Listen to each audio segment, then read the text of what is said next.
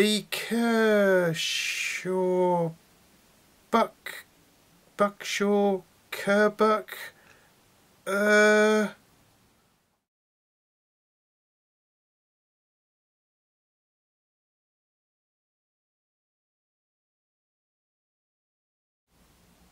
Hello everyone, welcome back. Nash Rathbone here again. The other day I was in my local branch of Fasttech when I came across this, and I thought to myself, that does look interesting. I'll have to grab one and review it, see what the guys think. So what have I got here exactly? Well, it's the very excitingly named Buck X44. Wow. Tell you what, let's get it out.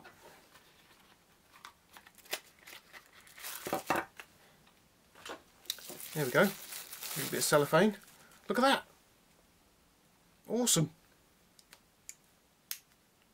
Yeah, and I know you've seen it before because it was in my Kershaw Shuffle clone video. But now you can look at it properly, guys. That's quite a nice looking knife, actually. Alright, let's take a closer look. Okay, so how nice is this? Look at that. What's it like on the other side? Tell you what, there's a nice bit of wood going on there. Wow, it is nice. And I've just found out it's got a nice sharp point going on there as well. Wow, I do like that. Okay, so here we have a little bit of deja vu from my Kershaw Shuffle clone review. Got the swedge, the hollow grind going on, and the edge there. And things start to change around about here when we run into wood scales, and they look quite nice. You can see there's a very stylish Torx screw there. The wood grain is very nice, I quite like that. And then we get to the bottle opener. We've got two screws missing here. They don't fit them on this particular knife. There's a little Torx screw there. And then we have the screwdriver stroke lanyard loop. What's the finish like? It's not. There's a little bit of something going on there. There's been no attempt to clean that up. This is all nicely finished though. What about on the inside of it? Yeah, that's just as it was stamped out, look. And you can see the very thick liners. In fact, the lock is more of a frame lock than a liner lock. Bit of a hybrid by the looks of it. Lock up there is quite good, I would have said. 20 to 30% maybe. Not bad at all, really. Hello. Hang on, I'll show you something in a minute. Let's just check the blade centering here. Well, that's not bad. Anyway, check out the there's a nylon washer there of the correct size. However, that box must have been emptied because on the other side we have an almighty great big nylon washer. Look at that. What on earth? As I say, they must have run out. And then we have the stop pin. Not very well. It's not closed up properly. That's obviously due to the washers, I should say. Wood grain is nice, I like that. Alright then. Now, unlike the Kershaw Shuffle, there's no pocket clip with this. It did come with a little sort of like a chain type thing, but I've taken that off. And it's reasonable quality. It weighs in at, now let's move over here a second and I shall introduce this, and then you can see how much it actually weighs. Okay. Yes, I quite like the build of it. It's quite nice, and it locks open. There's no looseness with the thumb stud. It's only got one thumb stud. There we go. Okay, here's the single thumb stud. It's not about to come loose anytime shortly because it has been peened over at the back. So that'll take some loosening off then. Okay, I guess while we're here then, we might as well get the vernier calipers in here and have a look at the blade. Oops, not that bit. The blade, hang on. Blade thickness. Let's have a look. 3 mil then. Okay, let's take a look at a few dimensions for you lot. And we're looking at an overall length of roughly about 145. My blade measurement on this is about 56 millimeters to the frame, and the cutting edge on that around about 56. Right, so how wide is this thing? So we can get a look in there, because it's quite wide with these wooden scales. About 14.5 mil, I would have said. Hang on, there you go. And what about a few size comparisons?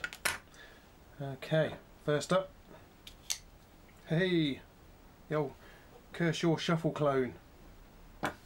There we go. More or less the same size. If you turn it over, you can see the pocket clip, which we don't have on the X44. And let's take a look at my Spyderco UKPK clone. Again, a lot bigger, but legal UK carry because it doesn't lock. This locks. Alright, so let's get the bitzer bag over here and we'll see what it can chop up. Now, I paid £4.70 something for mine, and it is still on Fasttech for £4.75 I think, so you wouldn't expect too much from this blade, would you?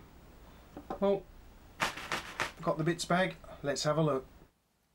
Okay, let's see what it'll cut up then, shall we? Start with a sheet of paper, see if it'll touch that.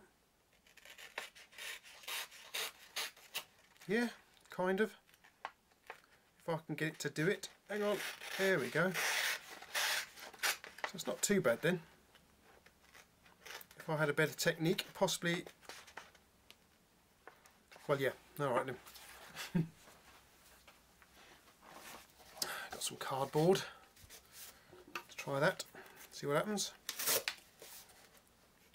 Oh, it likes that better, look. Okay. The old garden twine again, let's try that. Shouldn't have too much bother with that. Not really, didn't think so somehow. Getting low on rope, look. Let's give it a go with some rope. 1, 2, 3. There's the old thin package strapping. It takes the corner off of that, look. And we'll try chopping through it. Yep, it's easy enough, isn't it, with that stuff? And where's the thicker stuff escaping to? There it comes. Let's get it out. There we are. Right. Not doing too bad. Let's fold it up. Oops. Getting short on this as well. I'll have to get some more. Okay. Yep. That was good.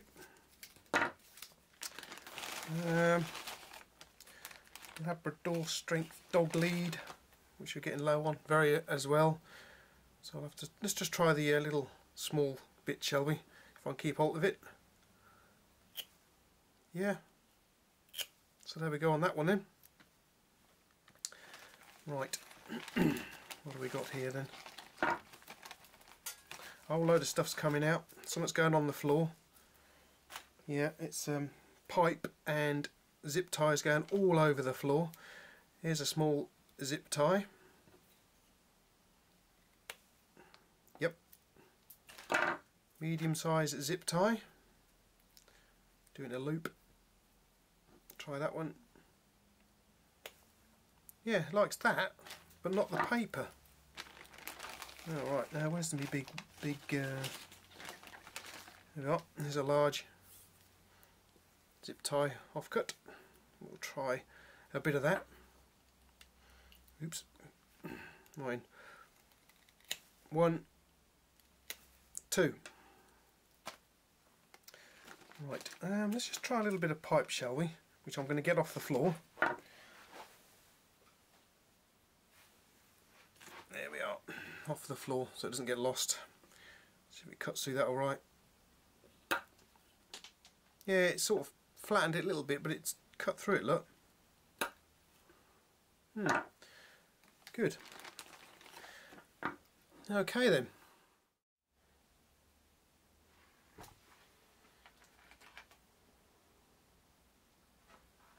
Okay then, so we have this screw here, and it's a very nice fit.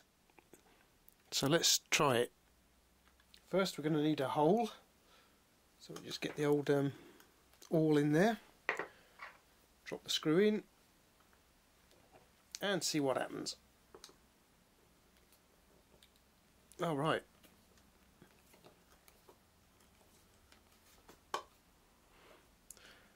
It's a bit wobbly at first.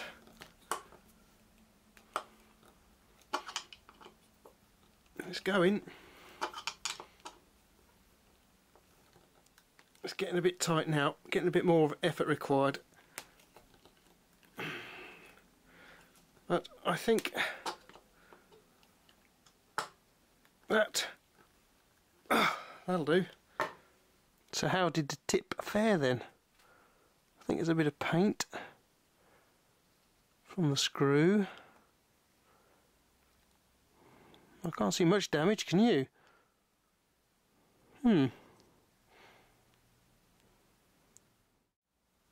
Right then, the Buck X44, or maybe the Buck X44 shuffle, who knows? I think even the knife's confused as to what it is.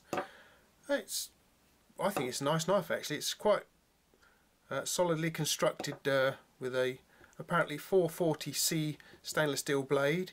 We've got stainless steel liners or frames, whichever way you want to look at it, because they are quite thick. You've got very nice wood scales on there.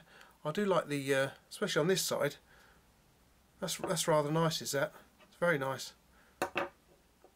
I quite like the knife actually. It's not bad. £4.75 I paid for it from Fasttech. It's quite clearly not a Buck, and it's quite clearly not made in the USA. But who cares? I like it, and I hope you guys enjoyed looking at it too. Right then, if you did enjoy it, you can subscribe if you like. I'd like that. That'd be handy for me if you'd just like to subscribe. You can also click like. You can share it with your friends. See what they think. See if they like it too. I know I do. And yeah, so there we go. Another knife review from Rathbone Manor. I hope you enjoyed it. You can follow me on Instagram too. And well, I'll tell you what I'll have to do. I'll have to invite you over here again the next time I get a nice little knife, and we'll take a look at it together. Alright? Okay guys, so I'm just wrapping this up, packing everything away. When the postman comes, and Mrs. Rathbone has brought me not one package, but 2 packages. Alright, there's a box in here. So what have I got then? Well, unfortunately guys, you're going to have to wait and find out. Haha! See you later guys.